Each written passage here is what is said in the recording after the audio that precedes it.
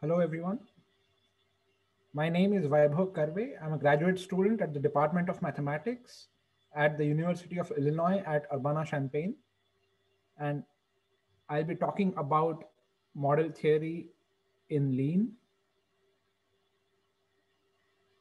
All of the code for this project that I'll be referencing today can be found at this public repository on GitHub. Link is included here. I'm also currently on the job market for postdocs. I'll be laying out the context for this talk. I'll tell you the project goals, and then I'll go into a bit of what model theory really is and how we implemented languages, structures, and terms in Lean.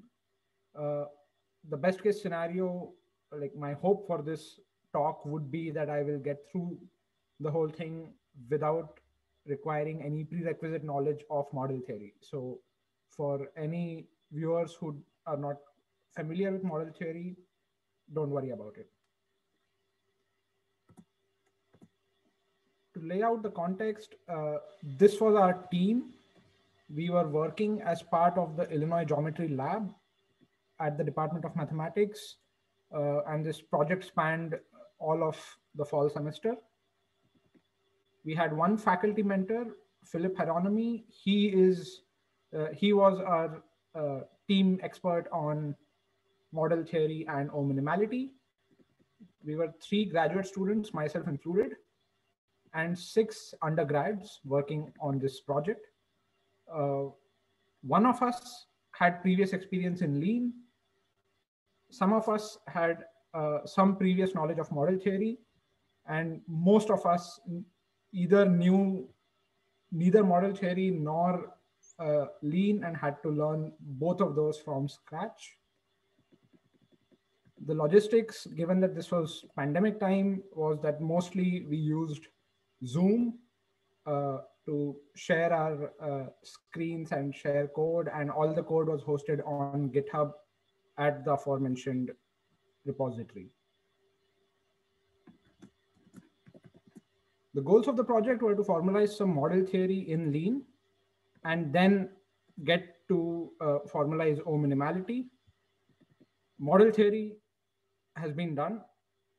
We succeeded in doing that, and given that this is still a work in progress, O minimality is something that we hope to get to in the coming semester. Previous work that I must mention that has happened in this direction is first with the FlyPitch project, which defined some of the first order logic things in Lean. In particular, they defined terms using something called pre-terms. I'll get more in details about what terms are, but it is worth mentioning that their approach was different from the approach that we ultimately ended up taking. There is also another project by Reed Barton and Johan Kamelin, where they have started formalizing O minimality in Lean. Again, this project is slightly different from the one we have because they formalize O minimality without getting into all the model theory stuff. Our primary references for this were David Marker's model theory book and Lauvend and Rice's mathematical logic lecture notes. So what is model theory? Well, simply put, model theory is the study of mathematical structures where we look at these structures sort of after stripping away the semantics of what the structures mean and just looking at the syntax. And then we try to make general claims about these structures and their interpretations, their models, and statements that might hold within a model based on just the syntactic structure of that theory. All our code can be found in this file model.lean. So it starts out fairly standard. And here's a list of all the things that we have defined in this file. And we start with defining languages first. So a language is a set of functions each with a fixed arity. Let me move the screen. So a language is a set of functions and a set of relations, and each function has a fixed arity, or the number of arguments that it accepts is fixed, and each relation has a fixed arity. So in other words, a language can just be thought of a bunch of verbs and a bunch of prepositions.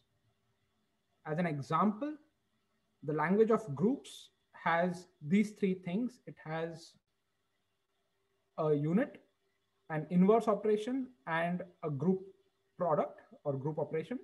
So the unit is just a function of arity 0. The inverse is just a function of arity 1. And the product is just a function of arity 2. And it has no relations whatsoever. How would we implement this in Lean? So here's the definition of a language. So lang is a structure with functions and relations. For every natural number, which is the arity of the function and relation, we get a particular type. For example, the language of groups is defined as such. So the functions are given as there's one zero arity function, there's one unary function, which is the inverse operation, and there's one binary function, else empty, meaning there's nothing else in the structure.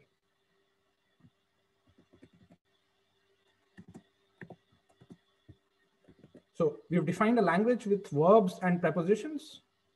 Next would be a structure on that language. What that means is an interpretation for these functions and these relations. So this starts giving it some sort of semantics. For example, a group as defined in MATLAB is already a structure on the language of groups. So here's a short definition for group is struct of group lang. So let A be a group. This is the group that is defined in MATLAB. Then it is a structure on the group lang that we defined. And here are all the things, here are all the interpretations that are needed to make group a structure on the language of groups. Similarly, we defined embeddings and isomorphisms of these L structures. But after this fun stuff is when we encountered our first sort of big problem, which was in defining terms. So how are terms defined? A term it has an inductive definition. So there is the understanding that constants are terms, variables are terms, whatever. I won't go into exact details of what constants and variables are, but they're exactly what one might think they are. So constants of our language are terms, and we have some way of having variables in our language that can then be replaced with other terms. So variables are terms. And here's the fun part. A function of arity n applied to n other terms is a term. So this is what makes the thing inductive. It is sort of also self-referential, right? So terms are functions applied to the correct number of arguments.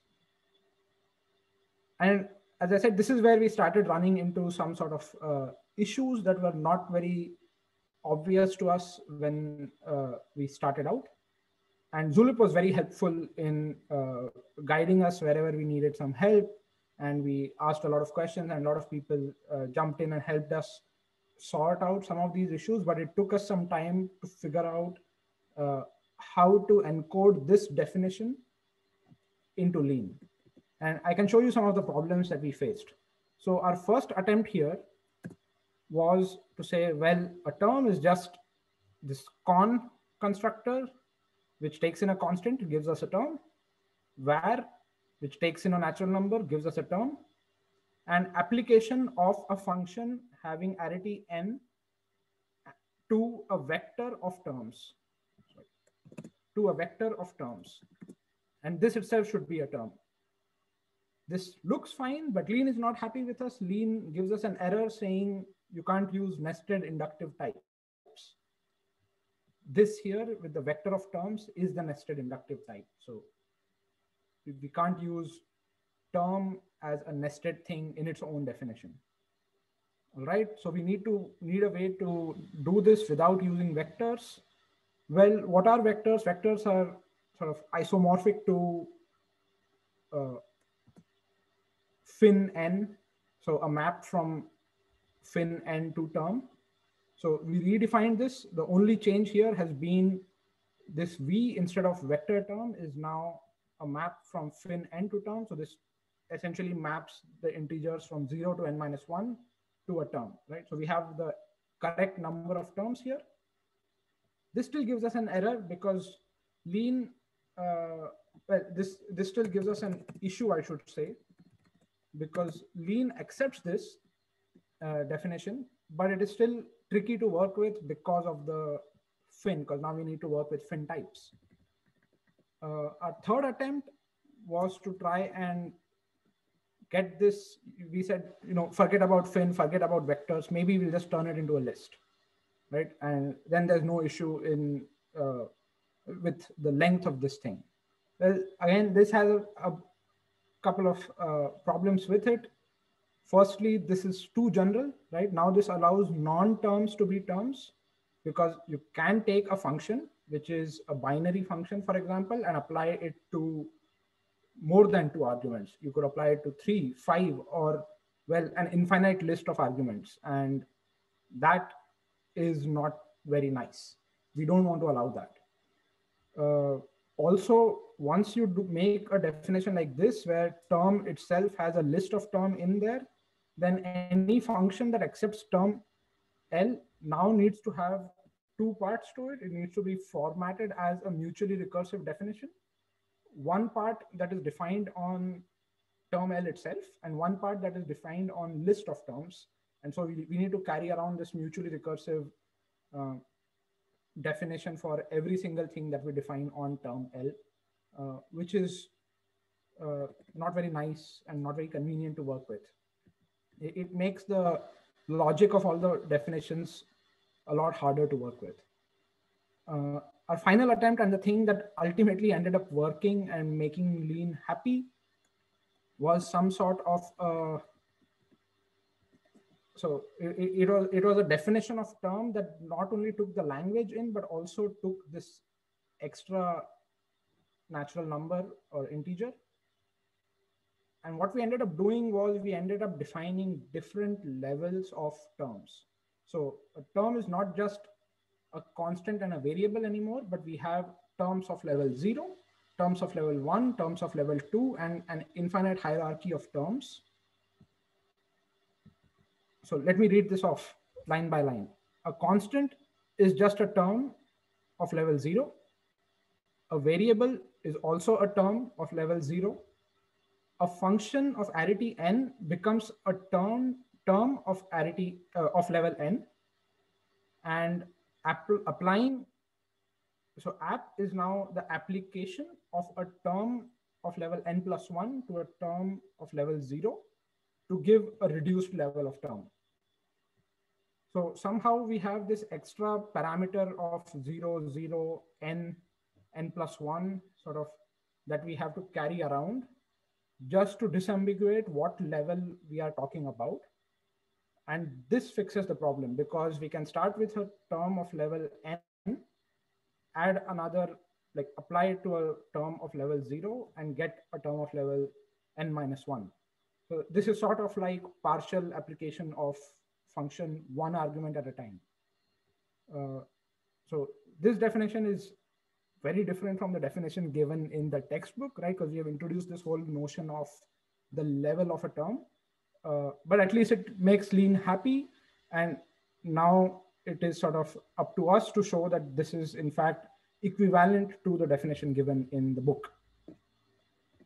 Also, I also want to mention that I will be very grateful for any feedback. If anyone has any feedback for us on this problem, because we'll be happy to learn of any alternate approaches to solving this. Figuring out each of these approaches and sort of settling on the thing that works appropriately took us a long time. And we learned a lot in the process. So we'll be happy to hear more if anyone has anything to say on this issue. Once we had that in place, the journey after that was a lot smoother. Uh, Here's a list of things that we have already defined and put in our model.lean file. So we defined term interpretation, formulae, and sentences. So we started off with just simple verbs and prepositions, and now we have formulae and sentences that we can write in this language and in this structure. We defined a notion for which formulae are modeled in a given structure.